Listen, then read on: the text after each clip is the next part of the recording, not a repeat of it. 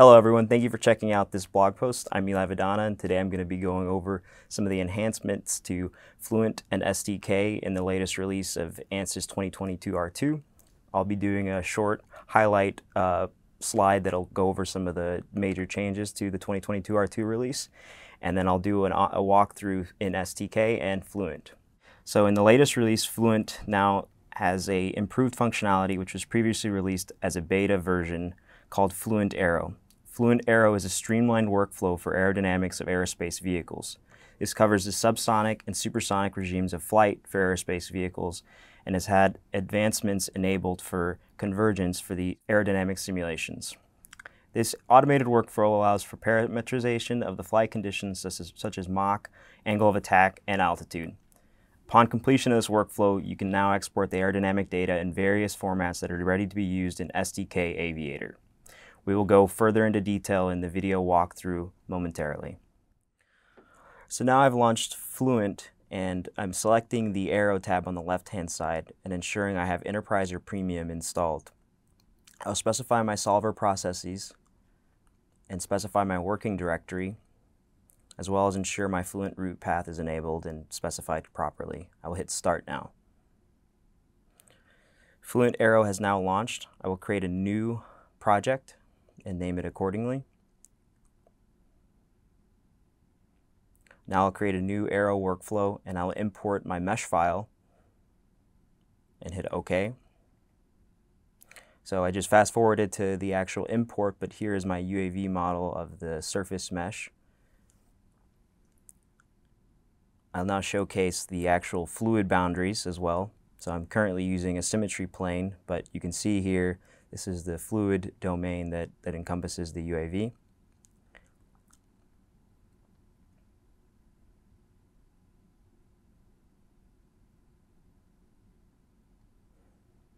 I will go back to just showing the surfaces or the walls for the UAV. Now I'll proceed to set up some of the geometric conditions. So in this case, you can see the vertical is Z+, so I'll set the lift direction to be Z+. And I will specify the reference area by actually calculating it inside of Fluent. So I'll select all components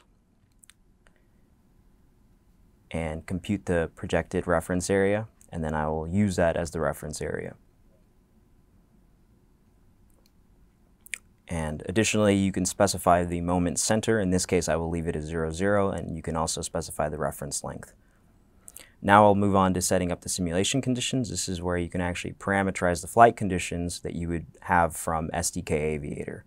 So in this case, I'm parameterizing the Mach from 0.3 to 0.9 and setting points along those. I'm also going to parameterize the angle of attack and setting a uniform distribution from 0 to 10 degrees.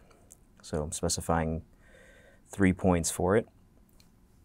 And additionally, you can specify parameters that are pressure and temperature dependent or altitude dependent. You can change it to altitude or pressure and temperature. In this case, we're leaving them constant.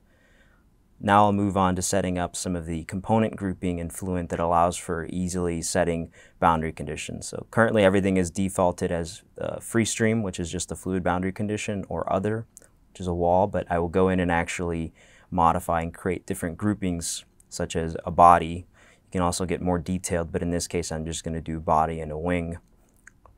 So everything that is associated with the wing, I will specify as wing, but the nice thing about these groupings is they allow you to actually look at force contributions on those components easily later on for reports. So if I just wanted to see the lift or drag contribution on wing, I could see that. So I'll just add everything else to other here momentarily. I'm sorry, to body.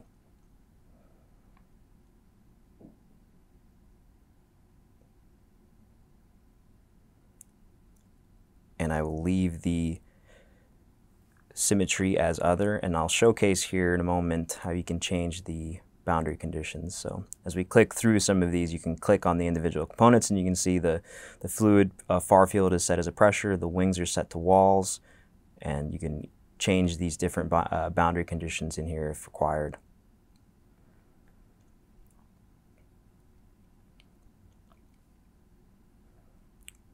Okay, so now we'll set up some of the solution solve parameters. So I'll go into the solve section and actually select the advanced settings and change my solver type. You can also specify different turbulence models and other aspects to your solver. I'll also modify the convergence criteria, which you can also change as required.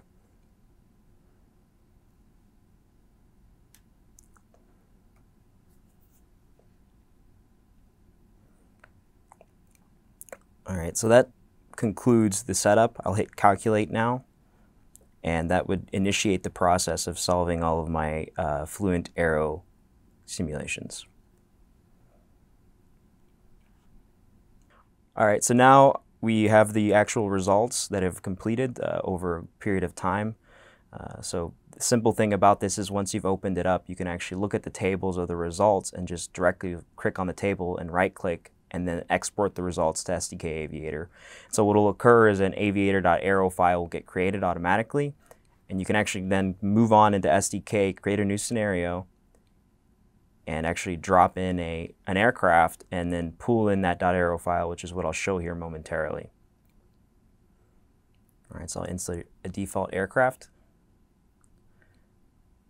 and then I'll actually change the propagator to aviator, and then I will go in and specify a new aircraft where I'll update the aircraft properties. So I'll go into the advanced fixed wing tool, specify an external aero file, and actually navigate to where I have that aviator aero file from Fluent specified, and I'll pull it in, and then you can see my aerodynamics data is pulled in. So the nice thing about this is actually going to update and enhance our propagation model in STK and make it more accurate, which is the real key to the whole functionality of the interoperability inside of Fluent and STK. All right, this concludes the video. Thank you for watching. I encourage you to go to the ANSYS product release highlights webpage to learn more details about this latest enhancement to Fluent and STK. Thank you.